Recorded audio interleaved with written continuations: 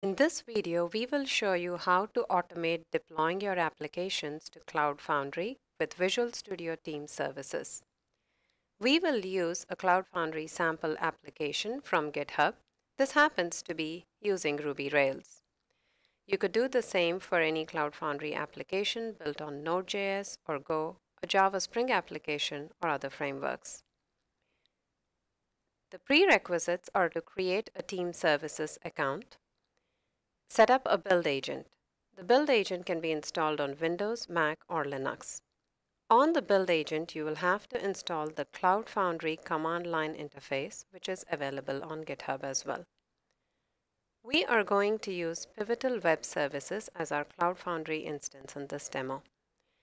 You can use any Cloud Foundry instance that you have deployed to Azure, AWS, or your own server. Cloud Foundry extension is available on the Visual Studio Team Services Marketplace.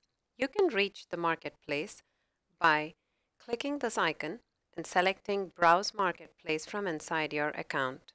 We are going to search for the Cloud Foundry extension in the marketplace and install it.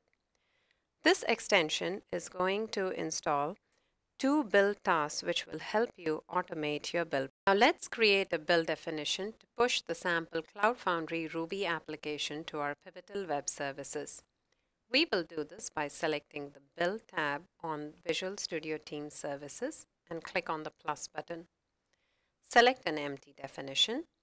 Select Remote Git repository since our code is not on Visual Studio Team Services. We could use GitHub, but that is mainly for organizational accounts. I'm going to select the default pool against which I have configured a Mac agent and installed the Cloud Foundry command line interface on it. Now for the repository, we have to create a connection to the external Git repo.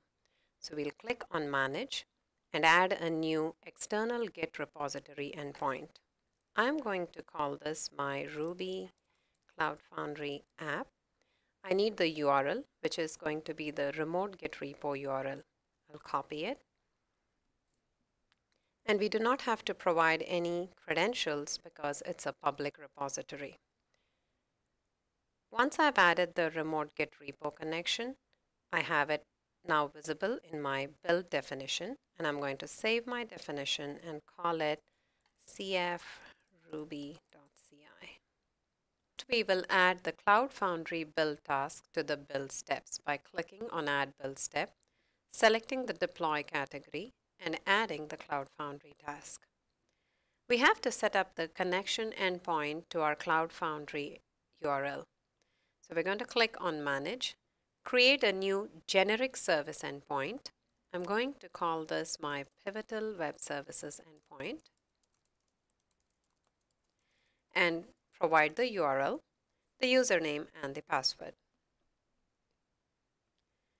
Now if we go back to the build definition, we will see the Pivotal Web Services Cloud Foundry instance in the endpoint. Now I would like to use the manifest file to do the deployment, and my manifest file is called manifest.yaml. So I'm going to just specify that and save my build definition and queue it up.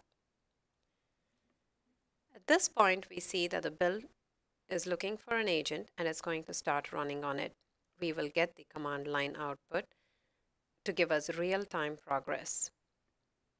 We find that our build has succeeded. So if we go back to the Pivotal Web Services, we see that a new app called CF Rails has been deployed. So if I click on the link, I see sample application from GitHub has been successfully deployed using Visual Studio Team Services. Cloud Foundry task provides additional deployment options if you choose not to use a manifest file. There are also ways to bind to existing services or create new user-defined services. The connection settings exposes ways to target a particular organization or space as part of your Cloud Foundry deployment. We also have a utility task which will allow you to run any Cloud Foundry command line interface command as part of the build process. This can be used to run commands like cf create service to create a service, or delete services, or delete your app before deploying to it, etc. Hope you will try out the Cloud Foundry extension for Visual Studio Team Services. The code is on GitHub. Feel free to look at the code and use it to build your own Team Services extensions. Any issues or suggestions, please reach out to us. Thank you.